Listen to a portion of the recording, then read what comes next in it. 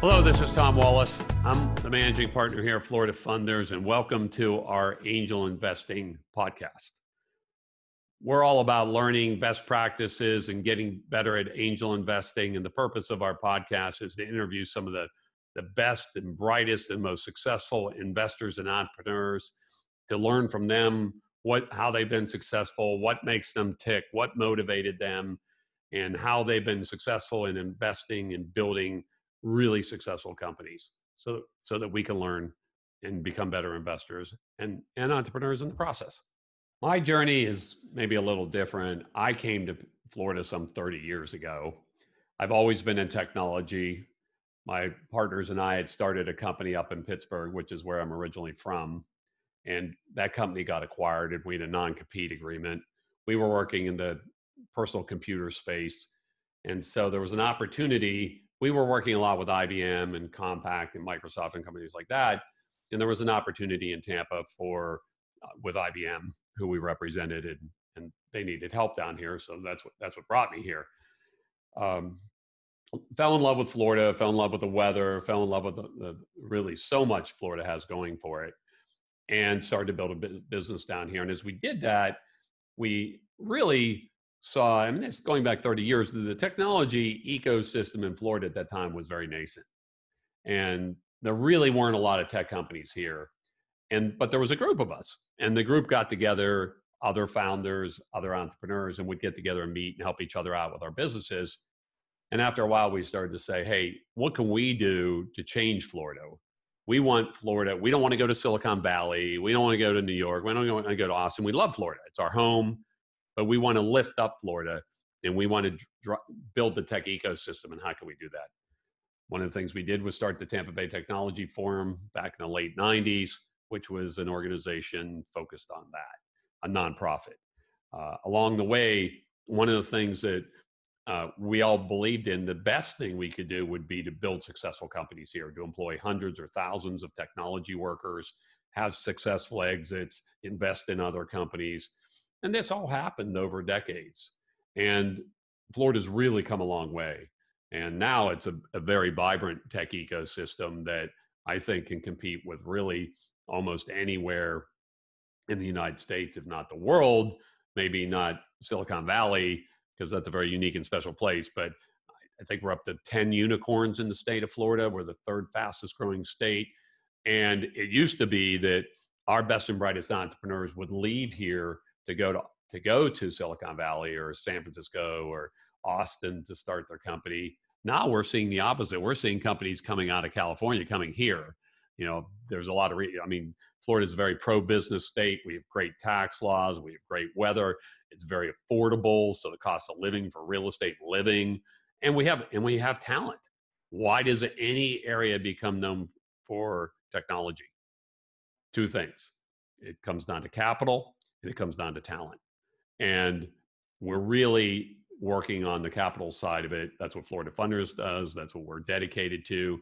And we're not the only ones. So there's a lot more venture capital and early stage capital and angel capital available now for startups in Florida. And there's a lot of talent here.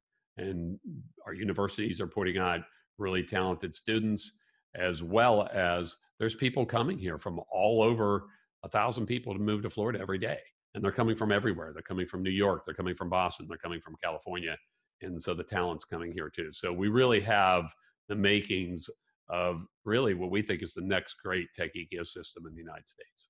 I always started companies with my best friend, and we built and sold a couple companies. And I was angel investing, and I ran across this company. I met the founder, and it was in the online education space, which I was very much attracted to. I had been in kind of the offline education space. I love training and education and learning. Learning's always been a passion of mine. And it was 1999, so it was a dot-com boom. And what happened is this company came out with online training for continuing education for engineers and architects, and immediately took off because they met a real need in the marketplace. And that need was, hey, I can go to some hotel, sit there, pay all this money for a seminar for 2 days straight to get my 16 hours of continuing education to keep my engineer or architectural license current. Or now I can go online and not have to travel anywhere, not have to pay for a hotel, not have to be away from my family, my business, and do it all online. So as soon as this company got launched in 99, it immediately met a need and got some nice traction. I didn't meet the founder, and well, I met the founder maybe in '99, maybe a little bit later, but I didn't get involved with the company till 2003. By that time, we were in the dot-com bust, and like a lot of online companies, this company started to struggle, and really it was kind of a turnaround situation. And I came in as an angel investor, and I agreed to put so much money in the company. Um, with the founder. And then I started doing my due diligence. And as I started doing my due diligence, I started figuring out, and the founder never worked at this company. I need to share that. He started the company. He had his own consulting business. He provided content to the company because he was an engineer, which is very common. He had domain expertise in the space, but he had hired a team of people who were running the business. So when I did start doing my due diligence, the more I dug in, the more I realized that this company was really in worse shape than I thought, and that they were actually having trouble making payroll, and that they weren't really even clear on exactly what their financial situation was. And they had a lot of unhappy customers because they didn't process credits and things like that. So I went back to the founder and said, "Hey, I'm going to pull out of the investment. I just don't think it's well run, and I don't know if you don't know what's going on over there or whatever." And he said, "Hey, I think you're right. What we really need is somebody to run the business. Why don't you come in as the CEO, and then you can run the business and kind of ride the bike before you buy it or buy part of it." So we worked out that deal, and I ended up coming on as a CEO, and then I ended up investing. And that was a 13-year run, which my original investment, then we did a round of venture capital, and later did two different rounds of private equity. We grew the business substantially from like $1 million to like 50 million in sales. We became a SaaS software company. It really wasn't a SaaS software company when we got there. We made a lot of smart moves, and it turned out to be my best investment ever. It was about a 55x return on my investment. And so it really was a great experience, and was phenomenal because I got to get back together in business with my best friends. We got the band back together, and we did a lot of acquisitions along the way. Learned a lot about venture capital, learned a lot about private equity, learned a lot about buying companies and integrating them and synergies and all that good stuff. So, and then when I left there, then I decided, angel investing is what I want to do full time. I've run businesses for 30 years. I know I can do that.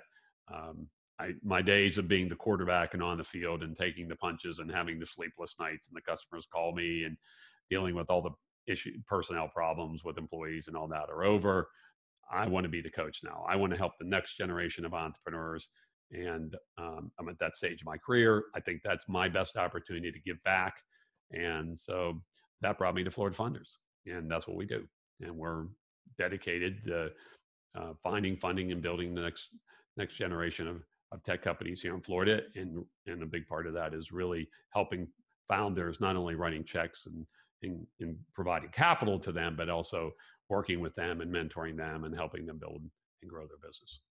So one of the things that Florida Funders offers to investors, and our investors are unique because most of our investors did not make their wealth in technology, unlike me and my partners. Most of them made their wealth in real estate or insurance or hospitality or healthcare, but they realize that the future of Florida is technology and innovation.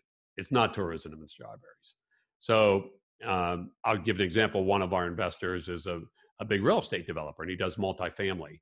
He knows for him to be able to rent his apartment buildings, and he builds 350 unit apartment buildings, we need high paying jobs. We need talent coming here, and we need opportunities for our young people. So when they go to college and they get out of college, they stay here. They don't go off somewhere else. So a lot of our investors are in this because they believe the future of Florida, again, is technology and innovation. They want a place where our best and brightest entrepreneurs are staying here to start their companies and not going off to Silicon Valley or to Austin or to Boston, wherever. And so they believe in what we're doing, and we give them the opportunity to get involved and invest And they don't have to know necessarily a lot about technology, because that's kind of part of the value add that me and my partners add. But at the same time, a lot of our tech companies are, real estate tech companies, or restaurant tech plays, or ed tech, fintech. So many of our investors have expertise in that domain. They just don't have the technology side of it. So it gives them an opportunity to help us evaluate those deals, and and it gives them an opportunity to look at it, and they can invest in something they have knowledge of. So that's a win-win as a part of what we get out of our angel network. And our angel network's incredible. We have 1,500 investors who have expertise across every domain you can think of, and that adds tremendous value to what we do for founders. If we can not only write them a check, but also make introductions for them to early stage customers, bring people in and put a board member that can really help them understand the space, knows the competition, has a lot of contacts in the industry. That's a big part of the value add that we provide for our founders. Well, that wraps up our show today. Thank you so much for joining us. We really appreciate it. If you're interested in learning more about angel investing and more about floridafunders.com, please visit our website. Just as a quick reminder, Florida Funders is a hybrid between an accredited network of angel investors and a venture capital fund.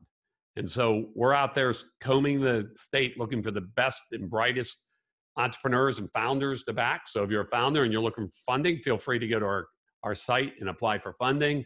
We'd love to take a look at your deal. And if you're an investor, please go out, sign up, and join us as we work to change Florida from Sunshine State to Startup State, as we execute on our mission, which is to make Florida as known for technology and innovation as we are today for the mouse and strawberries and tourism. Thank you so much.